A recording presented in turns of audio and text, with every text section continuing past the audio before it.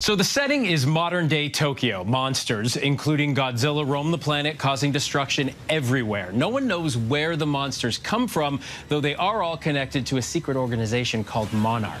That's the premise of this new series that follows siblings who believe their family might be involved, an investigation into Monarch that goes back more than 50 years. Leading the early investigation, starting in 1952, is Lee Shaw, played by Wyatt Russell. Take a look.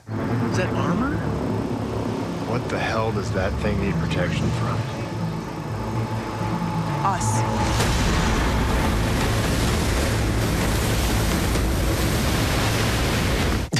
Does that have your attention now? Joining me is Lee Shaw, actor Wyatt Russell.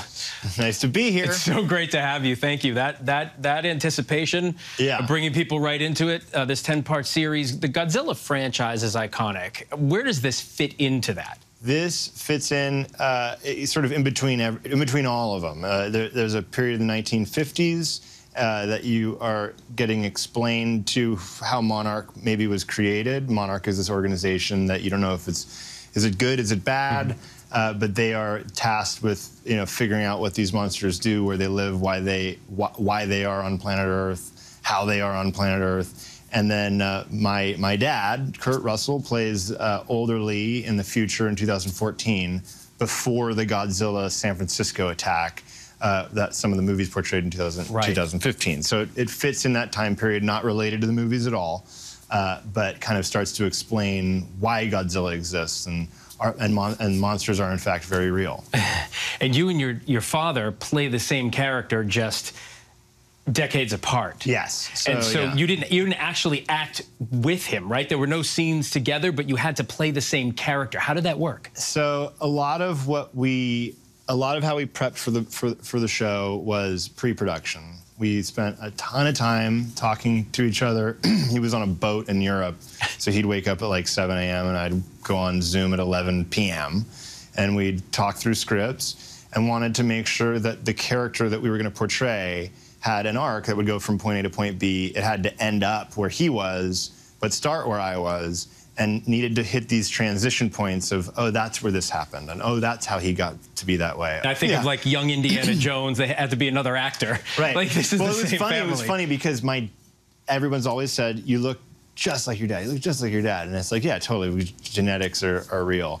And then as we were doing makeup, and doing makeup tests and stuff, the makeup artists would go like, like your nose is a little different, your eyebrow, your chin, you don't look anything like your someone dad. in your face really staring at your features. Yeah. So we had to, but we worked with makeup, and we made me look a little bit more like my dad. My dad was made to look more like him, Dennis Lidgerd. My dad's a makeup man of 40 years, did both of our makeup for the most part. And so we worked on creating a character that was, unlike who we are as people, but similar. I asked you about, just before we started talking here in the air, what it was like to work with your father, and you had mentioned that it's nice you guys like each other. Yeah. So it must have been a great experience. It was. Like, it wasn't without, it's like, I don't think I should do that. I don't think we should do that. Well, okay, yeah. There was never too many disagreements. It was always working the problem, and I love my dad. I love working with my dad. It was a special experience.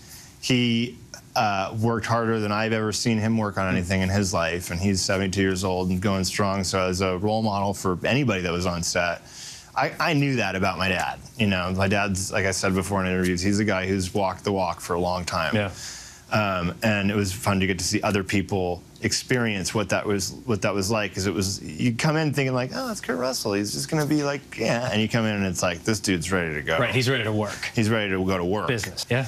Well, thank you so much for stopping by and talking about it. Thank you for having me. I really appreciate it, Wyatt Russell.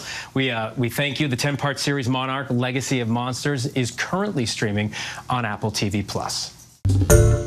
Hi, everyone. George Stephanopoulos here. Thanks for checking out the ABC News YouTube channel. If you'd like to get more videos, show highlights, and watch live event coverage, click on the right over here to subscribe to our channel. And don't forget to download the ABC News app for breaking news alerts. Thanks for watching.